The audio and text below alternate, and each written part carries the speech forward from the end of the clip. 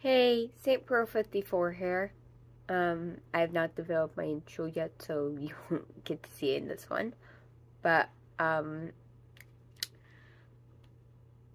wanted to talk about two characters I, made.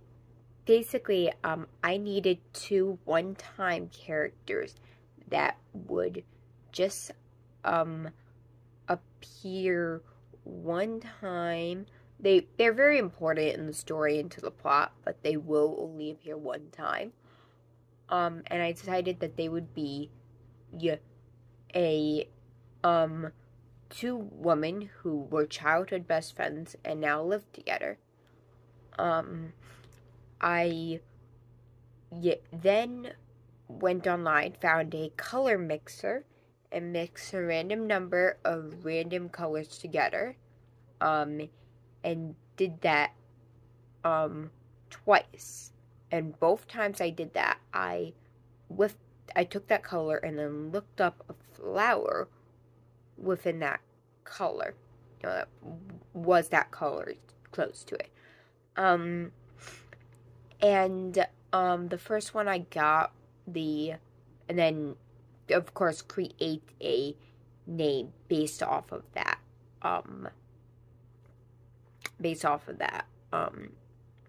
What am I? Words. Create a name based off of that flower. Today. Okay, so, the first one was a flower called Rose Champion.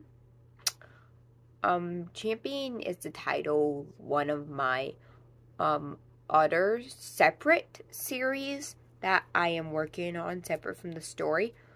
So I did not want to use that. The champion part, I still wanted to use Rose, and so I decided to, change it to Winning Rose, and that's not gonna be her name necessarily, but it's gonna be something based off of that. And then, yeah, I build the personality, after the name. And then the second one, I got, hold on one sec. Okay, I wanted to make sure I got the name of the flower right. So the name is Penny Violet Face. Sorry, let me just move a little bit. Anyway, the name is Penny Violet Face, and Penny was the name of my grandmother. She passed last year during January. So now I get to create a character based off of her in her honor. Hey, I cannot wait to create this character. It's going to be interesting because originally when I was picturing these characters, I imagined them being like young women. Yeah. I mean, she's still gonna be young, just also based off of in honor of my grandmother. I don't exactly know what I'm doing personality-wise with the other character who'll be a childhood friend / roommate, but I'll figure it out.